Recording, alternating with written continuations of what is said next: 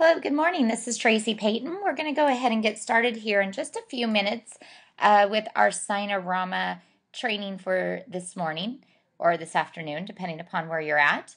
This actual webinar is going to be on the e-commerce portion. So going into the back end or the management area of your franchisee Sinorama site and setting it up so that it is e-commerce. So we're going to talk about basically selecting a payment method, and we're also going to be looking at setting up the e-commerce for the various products and categories, as well as a couple other little things. So we'll get started here in just a couple minutes. I just want to give everybody enough time to get onto the webinar.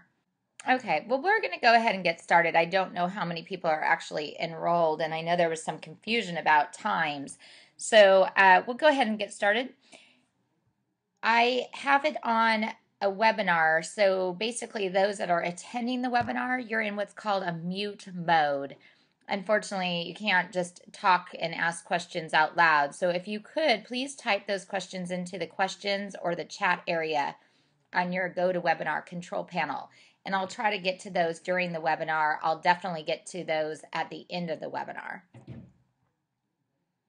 So, okay, we'll go ahead and get started. So what you see is I'm working on the Sinorama demo store. So this is just a demo site. It's supposed to emulate the franchisee website that we're currently working with. So on the front end, this is what the customer will see. So you'll have your Sinorama information up there at the top. At the heading, you do have some rotating banners that you can see towards the top.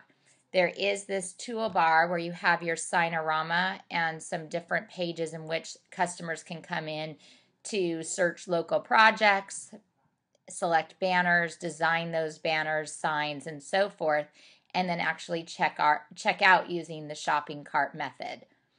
So again, this is the toolbar in which they would navigate through your site. You also have some additional information on the front end of the site that the customers see. They can request a free quote, they can browse and order signs, and see the online catalog. You'll have some different information here at the bottom, which is completely customizable. So if you want to edit the text or any of the images on the home page, you have that ability to do so. You have the ability to upload new banners if you'd like and choose those and have those rotate as well. So there's quite a bit that you can do with your store. I do ask you to attend some additional webinars. There is an online manual and help sheets and videos on how to do that at the sinorama.com/website. So if you put websites at the back end of this URL, it will take you to that training page where you can see the information there to reference. So today we're going to actually go into the management area. It's where you would log in to do any type of site customization. We're going to be basically showing you the e-commerce setup so that we can turn on the shopping cart, and then where you can see and receive those inquiries, orders, and artwork that might be uploaded to your site. So at the back end of this URL, I'm going to put /manage, and that's going to take me to the login page for the management area of the site. So you will be given, or you probably already have, a email and password set up. So basically we'll just type this in.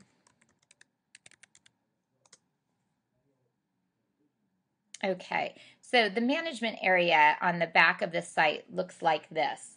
When you sign in, you're going to be taken to what's called the home screen. So if you click on this little house, it also takes you there.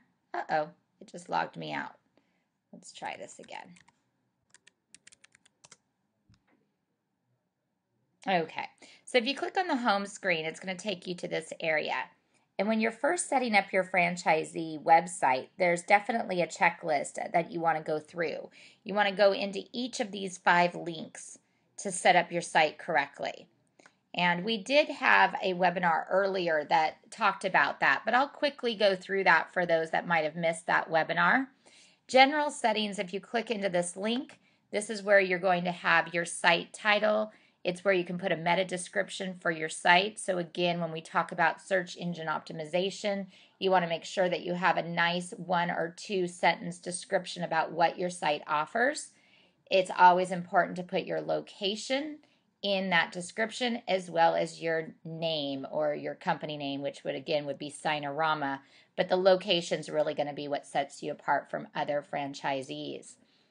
Meta keywords are also important for search engines to take a look at. If anyone's Googling Signarama or they're Googling signs, you want to make sure that your website pulls up and gives them that option to find your site and go on and shop and so forth. So you'll want to make sure that you enter meta keywords here for your entire site. Moving down, you can also see products and pricing. This is automatically set to turn off. However, if you are turning on e-commerce, you will need to be able to show pricing in order for people to actually use a credit card and check out.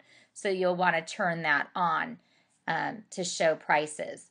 You also can adjust lead times, and this is added to the supplier lead time. So if you need any additional days as far as for artwork and so forth, you can increase or decrease the lead times on your site. Okay, and any changes that you make, you're going to want to save your changes. So if we went ahead and said show pricing, when I click on show pricing, because this is e-commerce related, you have that ability to change your price margin for every product on the site. So you do have margin restrictions based upon what Signarama Corporate has established. You have a minus 35 or a plus of 35. So basically, if you key in 35, it's going to add 35% to all the existing sale price. So if you already have a margin of 40% and you key in 35% here, it's going to actually be a 75% margin. It adds it together. So I do want to make sure that you understand that. And right now, in the future, it will be more specific to categories and products. But at this point, if you put a margin change here, it applies to everything on your entire site. So just wanted to point that out. So you'll want to save your changes up here at the top right.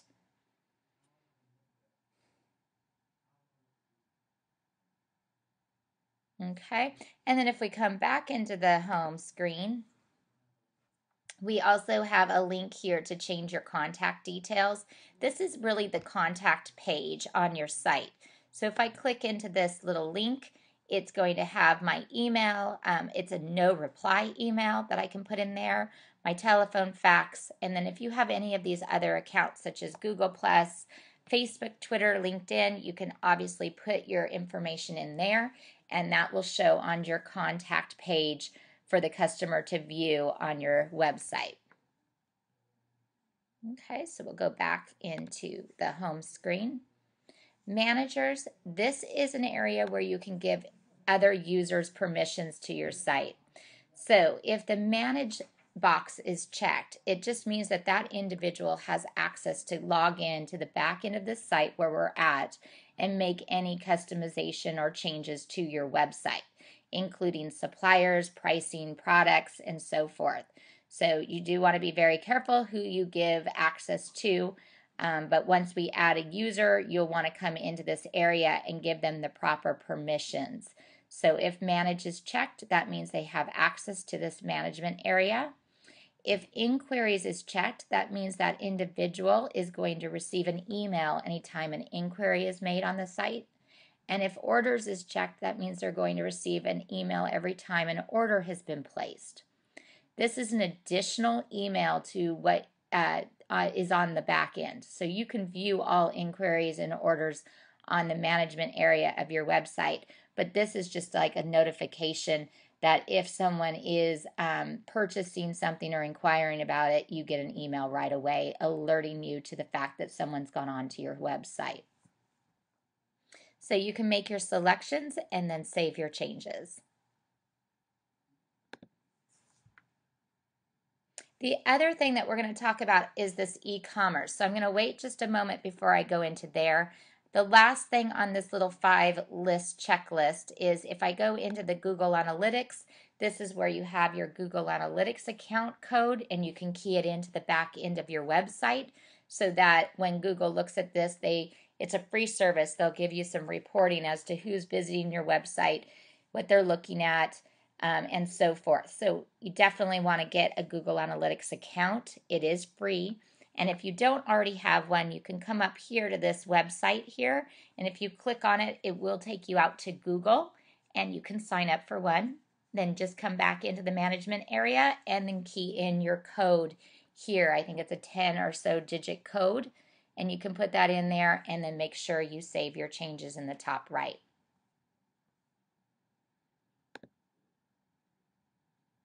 Okay, so those are some basic site setups that we went through in one of our earlier webinars, but I wanted to make sure that we got that in for those who might have missed that.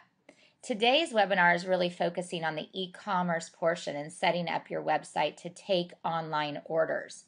So to do so, we did the first step, which was in general settings, we turned on pricing. You will need to have pricing for those products that you want people to be able to purchase online. The next step is actually setting up your e-commerce. So right here where it says e-commerce, you have this blue link for you to set up your payment details. You also have an e-commerce drop down from the navigation toolbar at the top. If you go into e-commerce settings, this is the same page that if you clicked on this link that you would be going into. So both ways get you into the payment settings area for your e-commerce. So if I go up here and I click on setting up my payment details, I will get to this e-commerce settings page. Now on this settings page, the first thing you have is your payment method. And you have a variety, or actually you have 3 choices here. You can choose all 3, which is great. You can have on account, credit card, or pay on collection. I do want to let you know that when you turn on the shopping cart and you are taking credit card, you will definitely need to check credit card. And when you do so, some additional information will populate on this page. So when credit card's checked, you'll see that what you see here. If I uncheck credit card, it just basically goes payment on account, pay on collection, and you don't have those additional choices. So I'm going to check pay on credit card. Now the next thing, again, I have country. It's going to default to the United States. So if you're in Canada or Australia and you're working on the Sinorama website there, you want to make sure that your country is selected correctly. Then you also want to come down here and you're going to need to choose a credit card provider. This is going to be the person who processes those credit cards for you. So we have 2 options available to you on these websites, PayPal and Authorize.net. You will need to get an account with one of these. So if you choose PayPal, you'll enter your PayPal information. If you choose Authorize.net, you can go ahead and fill in the information down here. So you'll be given a login code from Authorize.net and a transaction key. And then you'll obviously want to, we have it set in test mode because I'm on the demo site, but you'll want to turn on live transaction server and live transaction mode. Now if I was to choose, I don't want to switch it over, but if I was to choose PayPal, you really just have a login code and then one, I think it's transaction mode that you set to live. So your choices down here, depending upon which credit card provider you select, there's a different field down there for you to put your information. But since we have Authorize.net chose, we've got our login information, transaction key, you want to turn it to live, and then you have a transaction method. Your old Sinorama sites were authorization. Your new Sinorama sites are now capture. That means that automatically the payment will be sent to Authorize.net for them to process. Before, in authorization mode, it went to your Authorize.net account, and then you would have to log into your account and approve those purchases that you wanted to go ahead and send through to have the authorized actually process. So you would have to kind of do that extra step in releasing those for processing by going into authorize.net. If you have it selected to capture, that's just going to basically say anyone coming onto the site, making a purchase, ordering it with their credit card, it's automatically going to be released to authorize.net and sent for processing. I believe capture is the default setting, so this will already be selected for you. Now, I didn't mention earlier, under payment settings, you have the ability to put a minimum order value in there. So there are no restrictions on that field. So if you want to make your minimum order value 100 or anything less than that, you can. You just go ahead and key that dollar amount in there. And then when you've gone ahead and filled out all the information on this settings screen, you're going to want to save your changes.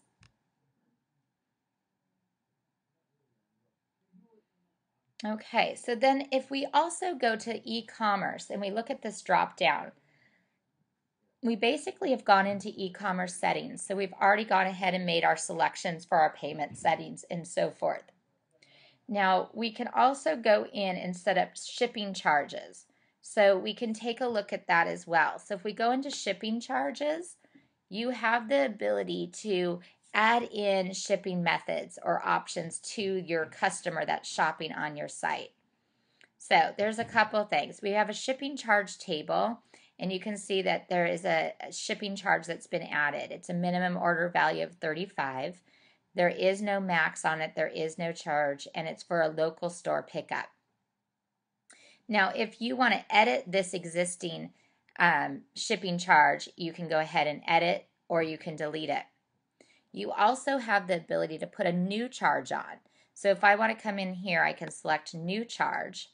I can do a minimum order value of 100 and a maximum order value of 0. And what I can do is add in another method. So if I want to do ground standard, I can choose that, and then I can put my shipping charge, a flat fee of $20 if I want to put that, and I can make it specific to this website only. Then when I go ahead and hit save, it will add that in as a choice for that customer. So when they're checking out under shipping, they now have that ability to select that specific charge. Okay, now if you want to add a new shipping method, because we had local store pickup and ground standard as choices, if you want to add a new choice, you can go ahead and see that we've got ground standard here, local store pickup, and then like a test. If I want to add a new shipping method, I just click on this top right. I can give it a name. So if I want to do FedEx, and I want to do a 2-day, I can do that. I can give it a charge value. So if we want to say it's a $100 charge, the method options, I'm going to just give it into a fixed value. And then I can save this shipping method. So I can build up my own shipping methods that I want to show on the site with those charges. So you can see now shipping method FedEx 2-day has been added. Okay, and it can be set as an active, which it automatically defaults, or a collection method. So collection method, makes sense for the local store pickup. If I was to come back up to the shipping charge table, I now have that ability when I add a new charge, I can do a minimum order value of 100, maximum 0. But under this shipping method drop down, I now have FedEx 2-day as a selection for me to choose, and then I can put my shipping charge of $100 and hit save. So now it actually has that as a method available to customers on my site. Once I've made my changes here, I can go ahead and save those changes.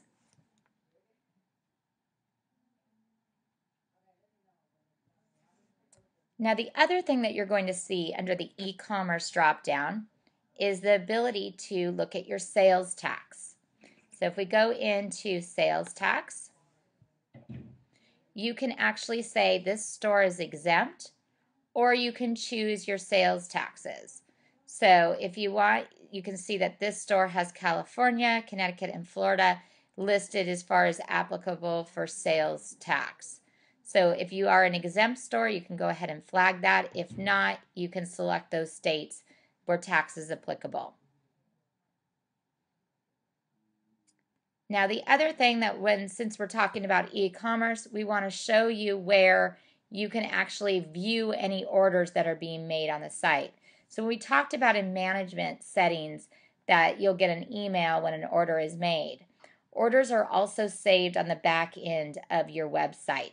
So under your e-commerce drop-down, you can go to view orders, and this is going to allow you to view the various orders that have been placed on your website.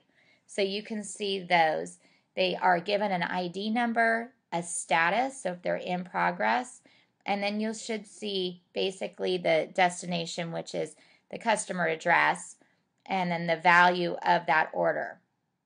Now, if I want to view this one right here for $2.94, I can just click on view, and that's going to allow me to view the details of that particular order.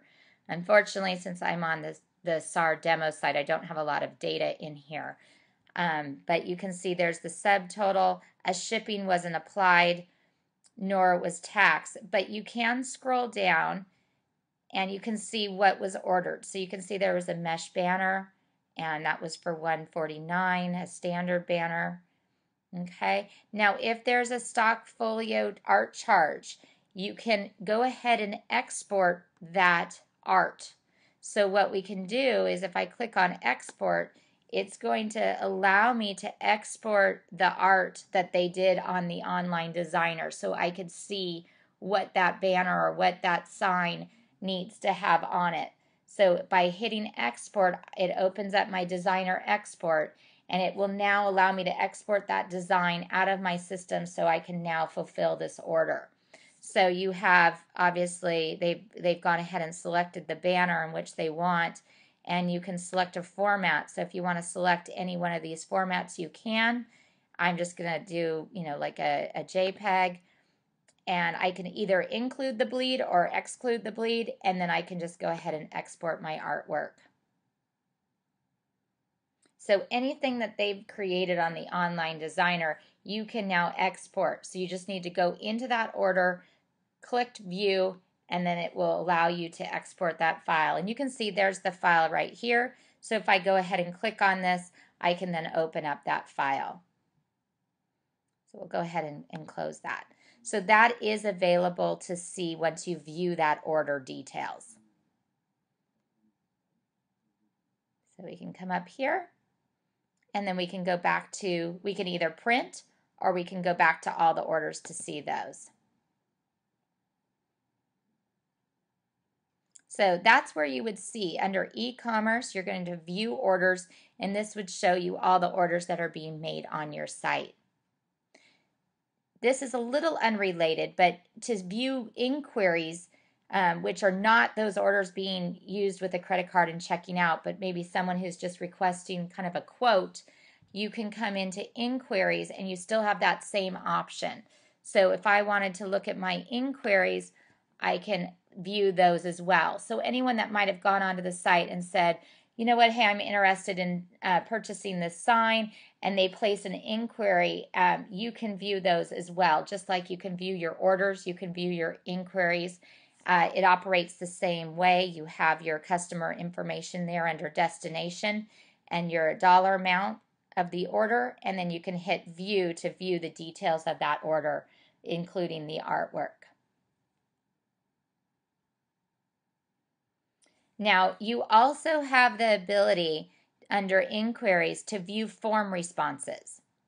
Now, I do want to go over this because this is not included in the e-commerce, but anytime you have a form on your site, so there's that request for quote, there's the upload artwork form. So if a customer comes onto your site and responds to any one of those forms, that is available for you to view in the back end of your site. You just need to go to inquiries, form responses, and you'll see the various types of forms. So this is a response to an upload artwork form. So if I wanted to go into this form, I could go ahead and view that form or that response, and it will give me my customer name and email address. But there's the uploaded artwork file that they've gone ahead and put in there. So if I want to go ahead and click into that file, I should be able to upload that artwork. I can see it up there in the top left. So I can view that upload artwork, and I can get that out of the system for me to work on that order. Okay. So we've pretty much covered everything. The last thing that I do want to talk about under the e-commerce setting up your site is if we go into products and we head into categories. So these are the various categories that are available. And you can see that they're checked here. So that just means that that category is available on your website. We want to come over to this e-commerce tab. And when we do, this is going to allow us to check the categories in which we want to allow customers to purchase online. Now, they will already be set to allow ordering, so they'll all be defaulted as checked. But if for some reason there's a particular category of products that you do not want customers to be able to place orders online, then you need to uncheck those categories. And that's going to turn off that shopping cart function for that specific category of products. And when you do that, you just go through here, uncheck those that you do not want customers to be able to order online, and then save your changes.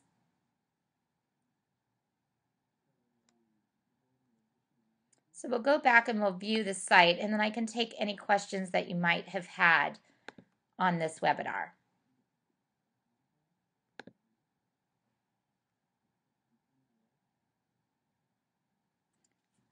Okay, well, I don't see any questions at this time. I do thank you very much for attending today's webinar, and there are more scheduled for next week. I also have recorded it, so I will be posting it again on that training website, which if I click on this tab right here, I can go ahead. It's www.signarama.com/websites, I believe.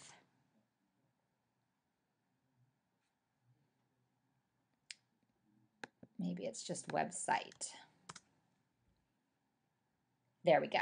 So you'll see here, this is the training page or training site for these franchisee websites. And you have, again, you have webinars that you can go into, you have videos, there's a training guide, a frequently asked questions. So this video of this webinar will go under webinars. It will be recorded and you can view it at any time. Thank you very much for attending today's training. Have a great day.